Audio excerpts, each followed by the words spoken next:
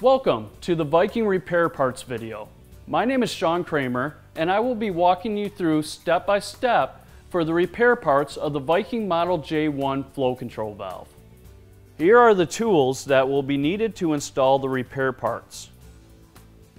Prior to working on the Model J-1 flow control valve, refer to the appropriate data sheets for placing the system out of service. We will be covering the installation of the seat replacement kit in the J-1 flow control valve.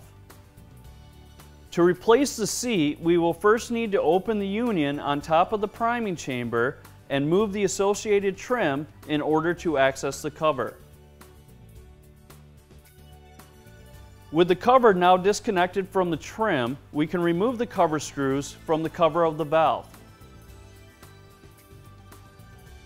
With the cover screws removed, we can now remove the cover from the valve using caution as it is under spring tension. The spring will also be removed with the cover. The clapper assembly is not bolted or screwed down into the valve and is assembled as a single part. To remove the clapper assembly, you will need to gently place a flathead screwdriver in between the body and the upper diaphragm.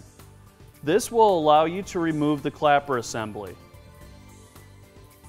With the clapper assembly now removed, the valve seat is now exposed. To remove the seat, remove each of the screws that are connecting the seat to the valve body. With the screws removed, we can now remove the seat and the O-ring from the valve.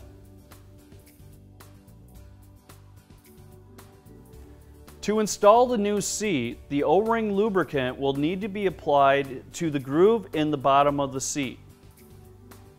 Once the lubricant is applied, the O-ring can be installed into the groove of the seat.